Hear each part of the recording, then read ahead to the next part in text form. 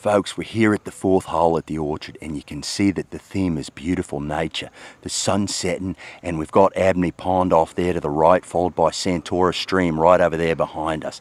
It's a gorgeous setting for a bloody battle on the links.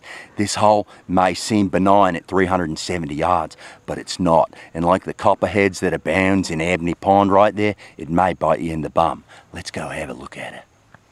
Folks, I've just emerged from Santora Stream right here, and it guards the front of the hole and goes all the way up alongside the right-hand side of the hole. Two large trees guard your approach shot. You may hit a 5-iron, maybe a niblick, or you might hit a little sandy. Depends on what you've got in the tank that day. Let's go have a look at the green space. Yeah. Folks, we're here on the fourth green.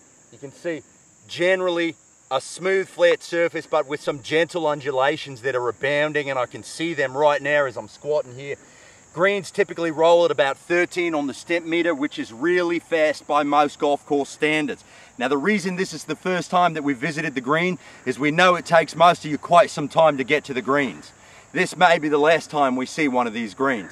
This is the fourth green. If you've made it this far in good shape, you're doing great. It's the scorcher at the orchard. Let's go to number 5.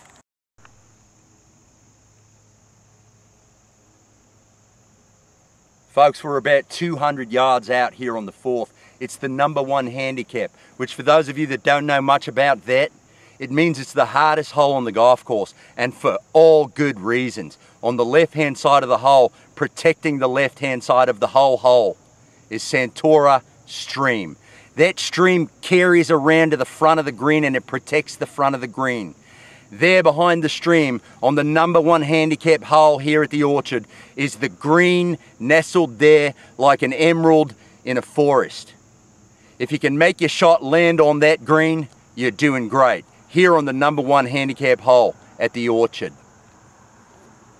Action.